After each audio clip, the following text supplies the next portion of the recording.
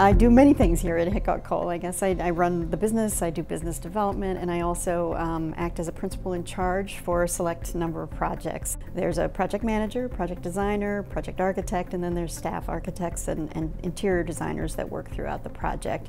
And I've been following this one especially because it's one of our very important projects.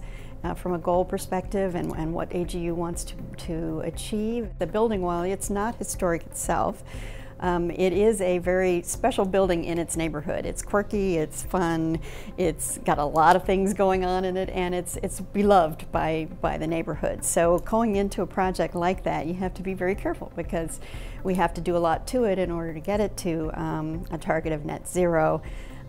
So we have to change it. There are a lot of things we have to do to it, but at the same time you want to maintain the character of that building. I would say the approval process is pretty similar to what we have to do on many projects.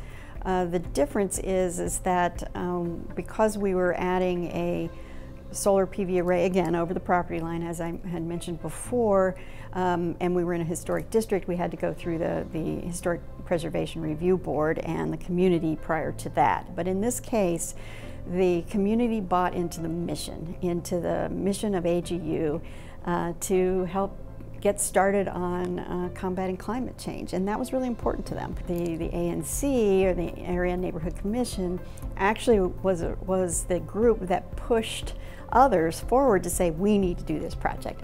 And that's really, pretty amazing. So that was really great. And I would say, even though it's a long process, because that's the way the process is set up in Washington, D.C., for approvals, it was still pretty smooth because of all of this goodwill that was generated. And AGU was great to reach out to the community, have them come into the building, ask questions. So there was a real effort on AGU's part to reach out to the community and not just try to push it through, if you will. Well, I would say it's a passion project, right? It's special in that way because it's doing something above and beyond. We're not just building a building, we're not just putting tenants inside a building.